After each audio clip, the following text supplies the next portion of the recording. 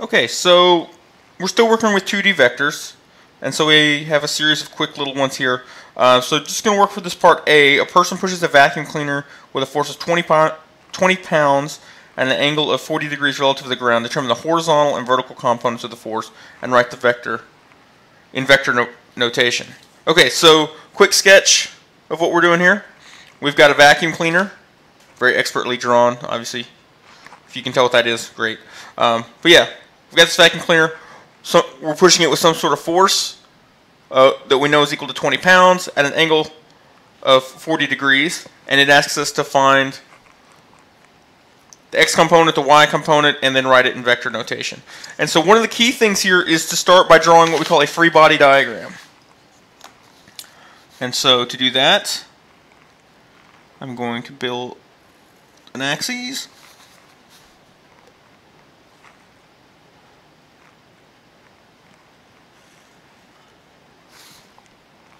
So that's my x direction, that's my y direction. And in general, I get to choose which way things go.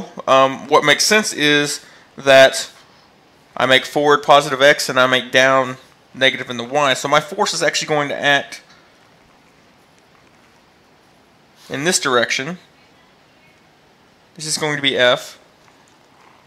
And this angle, and if you want to double check against it, remember geometry. If this is 40 degrees, this angle is also 40 degrees.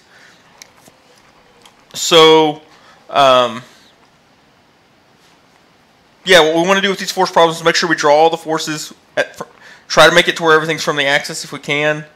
We want to label the forces. We label this as force F. If we know it, we can go ahead and say that we know this is 20 pounds.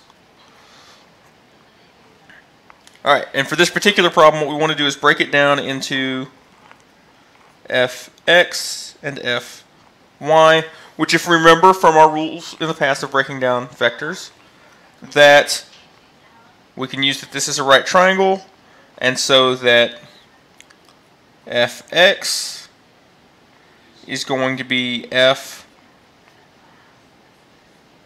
times the cosine of negative 40 degrees, and Fy is going to be F times the sine of negative 40 degrees. So Fx is, if I grab my calculator, of course F is 20, so 20 times cosine negative 40. Again, make sure your calculator is in degrees. I get 15.3 for that direction. And for Fy, I get 20 times the sine of negative 40 degrees. And I get negative 12.9. Units on these are pounds. Don't forget those. These would be pounds force, not pounds mass.